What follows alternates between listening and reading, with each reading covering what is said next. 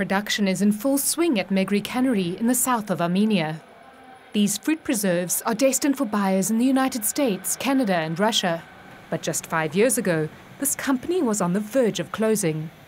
Food safety standards had changed, and company director Grigorian Grisha had to invest in new equipment to keep in business. Generally in Armenia, getting a loan is a rather labor-consuming, lengthy and difficult process. The banks will never provide a loan unless they're convinced 100% of the repayment of the money. And it's particularly difficult to convince them when your business is in a remote town like Megri on the Iranian border. Located 400 kilometers away from the capital, over mountain roads that are impassable in winter, production here is expensive, as everything except the fruit has to be imported from the capital. But Grigorian found an investor called Frida, who's particularly interested in the country's most remote regions. In fact, Frida is an equity fund like no other. Although it aims to build more profitable companies, its primary goal is unexpected. The main mission of Frida is poverty reduction and alleviation. We want to develop our companies to enlarge their business, to make it more profitable from one side, and also we want to help our farmers that are working in our rural areas to produce more, to sell more, to earn more, to overcome the poverty issues. To do this, Frida has invested more than $5 million in 10 companies that have the potential to develop rural areas and to decrease poverty. Using funds from the Armenian government and the UN's International Fund for Agricultural Development, Frida becomes a shareholder, offering a package of technical assistance like improved financial management and international food safety certification. In Megri Cannery, we increased for the production level of that company more than 5 times.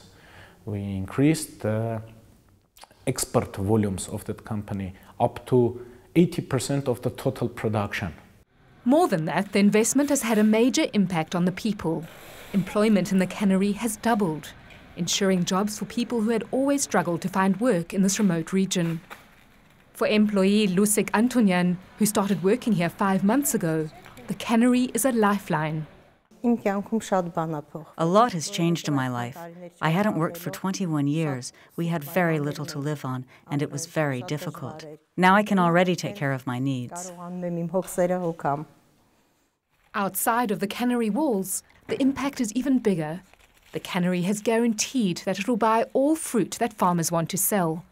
Farmer Zora Zagomunyan says that in the past, traders would only take the best of his figs, and about 40% would be left to rot. Now he can sell all of his figs to the cannery and is confidently planting new trees. Aram Makrichyan is another of the 120 farmers in the area that now regularly supplies the cannery. My life has improved. What has changed?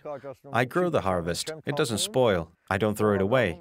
It becomes money, and we live off that money and use it to meet our needs. So the expansion of the cannery has been very beneficial to everyone.